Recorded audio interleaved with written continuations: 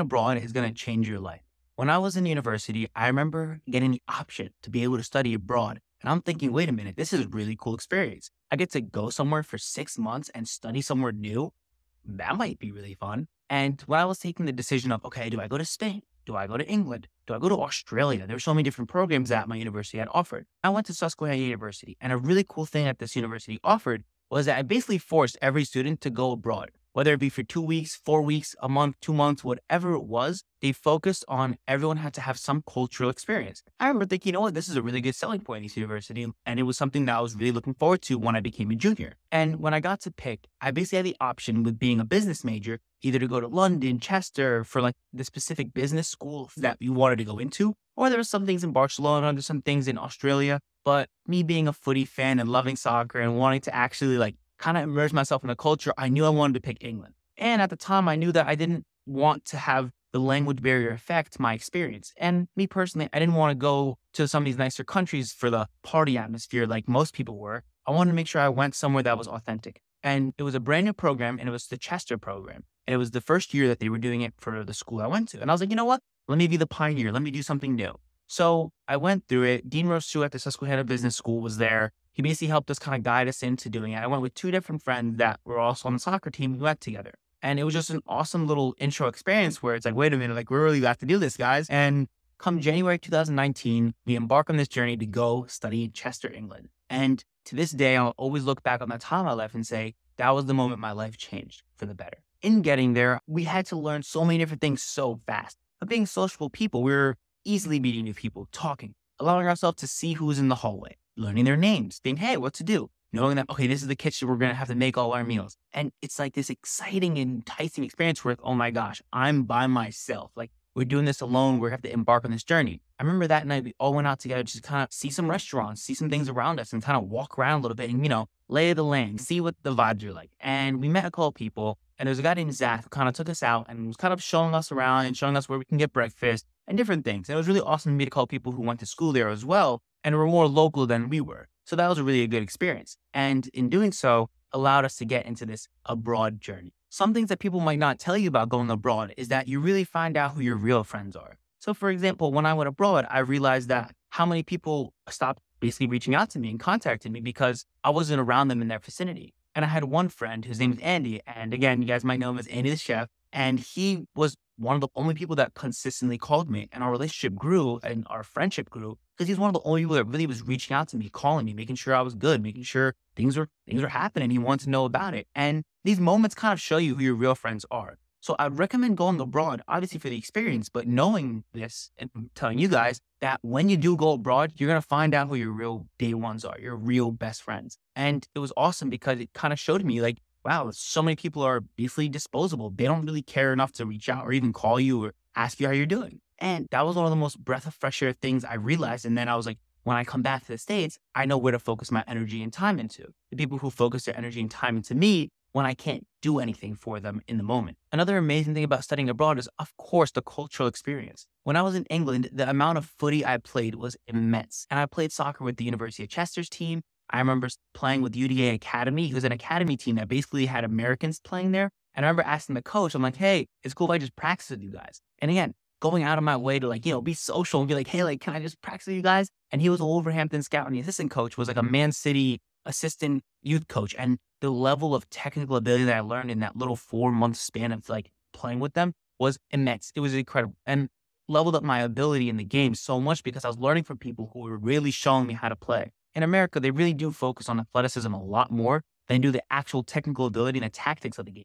So when I was there, it leveled up my game to another level. And it was one of the most amazing experiences I had. And again, when you go abroad, immerse yourself in the culture, wherever that may be, really do that. And it's something I would highly recommend to anyone who's considering going abroad. Another thing that going abroad really might help is, again, like language, right? You want to learn a new language, go abroad, live in that country for a little bit. And I know my sister, she studied abroad in Spain and learned a lot of Spanish because she was forced to speak Spanish all the time. So it's cool when you see people who go to different countries and learn the language because you're hearing it all the time. You're exposed to it and it allows you to actually learn and grow. And even for me, when I was in England, I was learning all the English slang and it was so awesome. I even came back and I was like, yeah, it's calm. That's calm. That's calm. I'm like, oh man, the UK's gotten to me and it was awesome and I enjoyed it. And then even when I was there, the amount of diversity within that city was awesome too, where I'm talking to people from Mozambique, I'm talking to people from Argentina, Brazil. I'm talking to a bunch of Americans who also are studying abroad in that area from Utah, Georgia. And it was so cool to kind of see different cultures all meshed together at John Milton Hall. And it was just awesome to see that. And I'll always look back on that experience and think,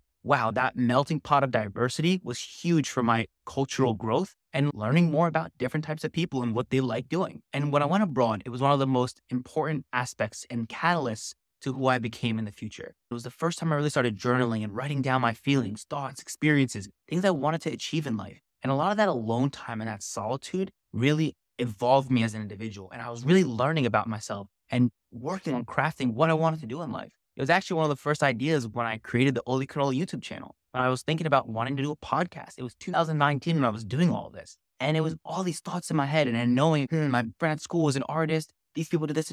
What am I? What do I like doing? What are the things that make me, me? And I kept thinking and thinking and thinking. And at the meantime, again, talking to Andy all the time on the phone, because he was one of those close friends, again, like I said, that was talking to me all the time, making sure I was straight.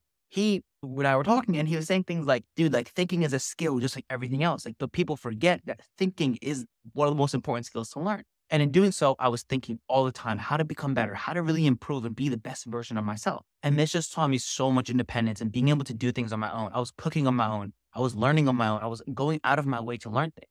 And when I was in England, you basically have like one class a week per class. So it was a lot less school and study time. There's more like emotional growth and personal development time, which I needed 100% at the time because I was noticing myself go down a bad path when I was in university and I wasn't being the best version of myself. So when I went abroad, it really changed the outlook of my life and it really changed my life genuinely. I was able to adapt and be malleable and learn so many different things when I was abroad.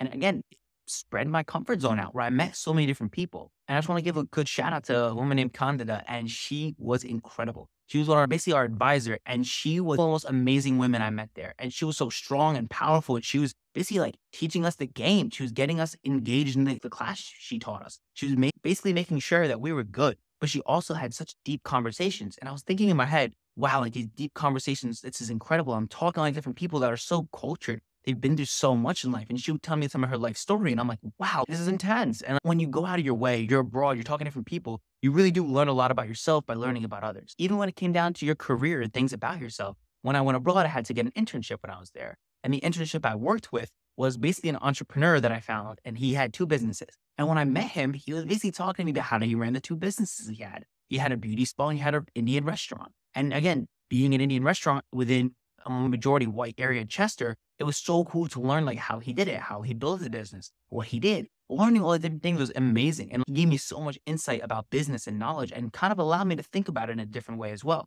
And that no matter where you are, you can succeed. You just have to put in the work and the grit and the time. It was one of the most emotionally impactful things that I ever went through in my life. And it really was where I created all of my ideas and most of my flow. And it got me going and thinking, what can I really achieve in this life? This world is so big. Everyone kind of goes through the same thing. I remember taking videos of myself and like talking to myself a lot during that time, thinking, this is who I am. I'm becoming myself. I'm kind of breaking out of this cocoon and I'm about to start flying like that butterfly that I know I am on the inside. And in doing so, it allowed me that solitude time to grow and learn and be the best version of myself. And I'll always look back on that time and think how grateful I am to have been able to go study abroad. And if you're even on the fence or doubting, you're a parent watching thinking, is studying abroad good for my son or daughter? Trust me, it is. It is one of the most amazing experiences you can go through, and you will learn so much. You'll also get to travel. For example, when I was in Europe, traveling from place to place wasn't as expensive as you might think. When you're already in Europe, it's really easy to travel throughout Europe. And being able to see a bunch of new cultures, new things, is just incredible. And I will always recommend it to anyone who's even thinking about it. All in all, I really do hope you take that step. If you're a little scared,